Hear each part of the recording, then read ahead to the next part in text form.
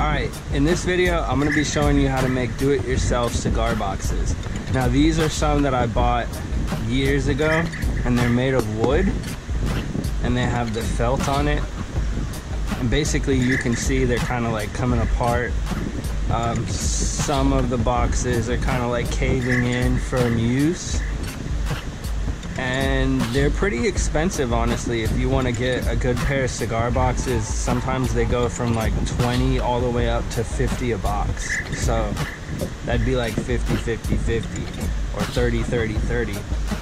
Earlier today, I was in the post office and I realized that priority boxes are pretty much the same shape as a cigar box. So I'm going to be showing you how to make some really cheap do-it-yourself cigar boxes. So right off, you're gonna need some mailing boxes, and I asked them for these and they just gave me a ton. I only asked for 6. At first I thought I would have to double them up, but these look pretty much the same size. Just a little bit longer than a normal cigar box. So you'll need the boxes, some tape, possibly some scissors to cut the tape with, and some spray paint or paint if you want to decorate it. Now you can just make these boxes and play with them like that, but what I'm going to be doing is making like a hefty set. I'm going to try to make them to where they play well. Now what I was gonna do is I was gonna go and find like some old towels or t-shirts and shove in here, but I found something better in the alleys. A couch cushion with some lovely blood on it or something. So I'm gonna be using the stuffing from this to fill them. So it's gonna be pretty evenly weighted, I think. If you use towels or a t-shirt, just make sure that you fold them to where the weight is evenly distributed on the box, because if you stuff the shirt in really awkwardly and a lot of the shirts in one corner, then they're not gonna play very well. They're not going to be weighted properly. So these are pretty much made in a way where you can just fold them and they're ready to go, essentially, which is really cool. So these tabs on the sides, they go in right here like so. And then what you want to do is you just want to take this tape cover off. It's super sticky. Now you want to make sure that the box is together well before you push this down. That's basically how you fold the priority mail box. Now if you wanted to, you can just make some of these and practice, but we're going to be stuffing them and decorating them and making them a little bit better. So what you want to do is make the box.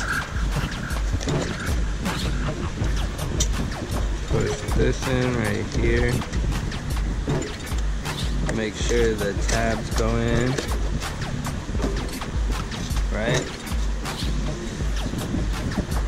Now, I've never honestly tried this before. I've never really destroyed a couch cushion for this, but let's see.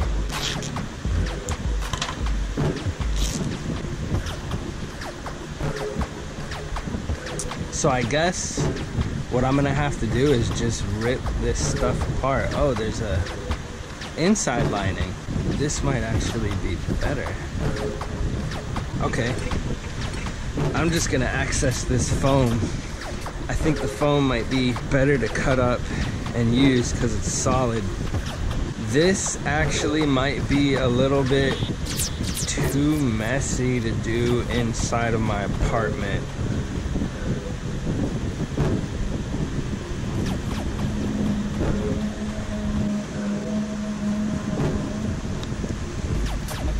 This stuff is actually like pretty tough. It's super tough, but it's like a really nice material. What's going to be nice about it is it'll be evenly weighted on the inside of the box, so you won't have to worry about wonky tosses and stuff like that. It's a little bit more difficult than I thought it was going to be, but I think the end result's gonna be way worth it.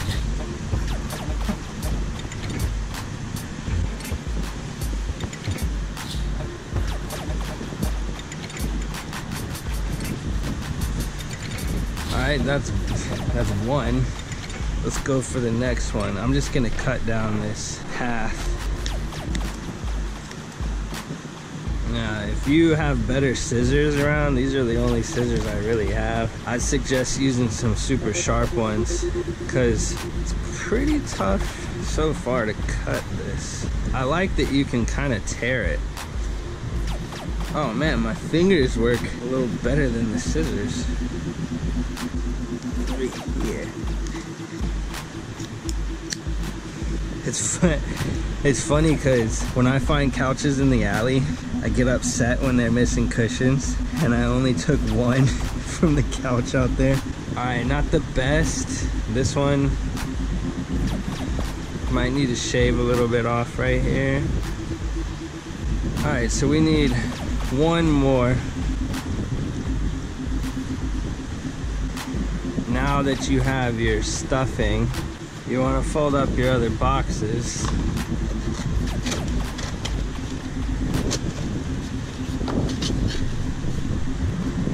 So you got your 3 boxes.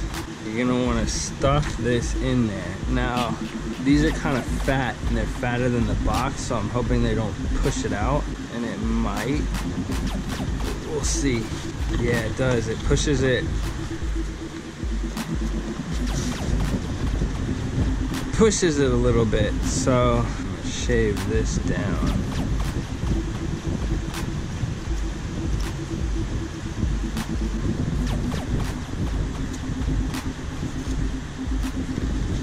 Now see, what's happening is it's poofing it out. Like when I put this one in, this one does pretty well because it fits. This one does pretty well too. So I gotta fix this because it's a little bit too fat.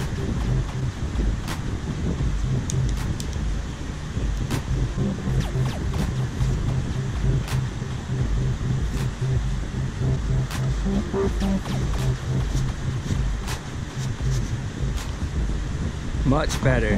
Now from this point you can close them up and probably play with them like a cigar box, but you don't want any puffage. If the box is puffing out, that probably will result in a wonky set. So you want to make them kind of skinny to where, you know, it just slides in. Alright, so I'm gonna go and spray paint them and then I will finish them up. Alright, I have painted them. I did black with some pink, and kind of like you can still see the priority information on it, but more layers of paint would have covered that up, but I didn't really have much spray paint. So now this is the part where you stuff them in. Now I'm gonna be putting little pieces in here. I don't think this is really necessary, but it might help it. So now this part, you want to make sure to push them together well. Get that lined up before you push this down. And give it a firm seal. Put that to the side. Get your next box ready.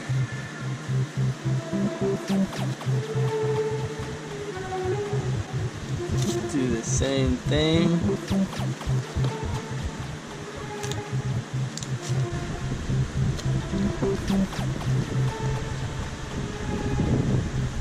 And now you have your 3 boxes. So this next process is basically taping it up. I'm gonna use Gorilla tape because it's just way stronger. It's a better product. You can probably get away with using other tapes, but you're gonna want to use like duct tape or something that's pretty hefty. Now with this part, I'm gonna tear pieces pretty much the size that the box is. And what I'm gonna do is cut them in half. And what you wanna do is put it down on the edge and push it over. And this is gonna take like quite a lot of tape, but that's fine. So just make sure you have enough tape.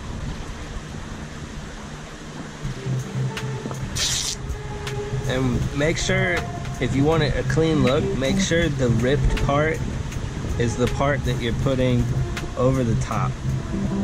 That way the tape on the box side won't have any fray. This might be the most tedious part of the whole process. Do that same thing on the smaller edges.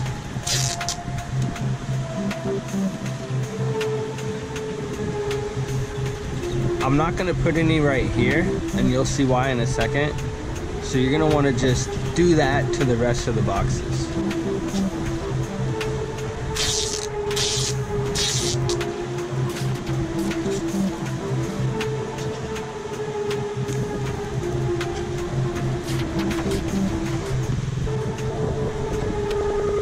Alright, now that you have all of your edges covered, you're gonna wanna basically get a long piece of tape. I'm not exactly sure how long, but you're gonna want it pretty long. I'm hoping that this is the right length. Now what you're gonna do is you gotta be real careful with this part. But what you wanna do is cover all of this.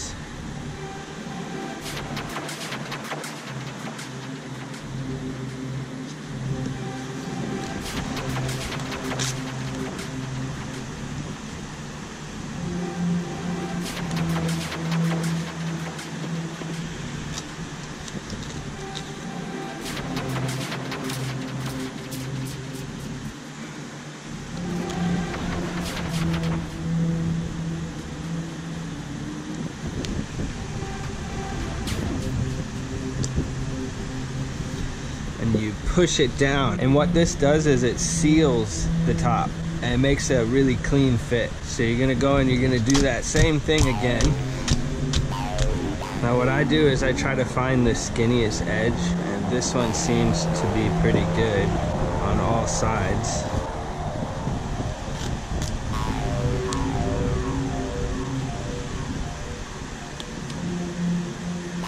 I barely made that.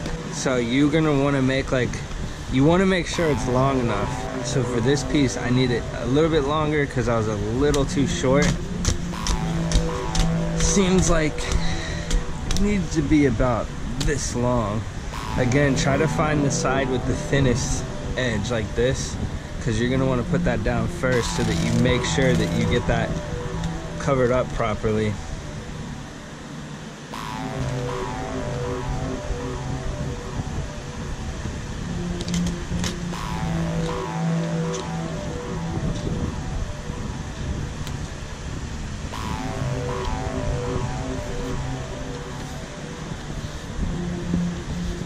Push down, make sure it's all really good and stuck, and you're basically done. You've got yourself some cigar boxes. Now, I kind of just did this as I went. I don't typically make videos like this. I kind of think them through. I legitimately was at the post office like a couple hours ago and I thought to do this, and I think it turned out pretty good. I'm gonna test them out now.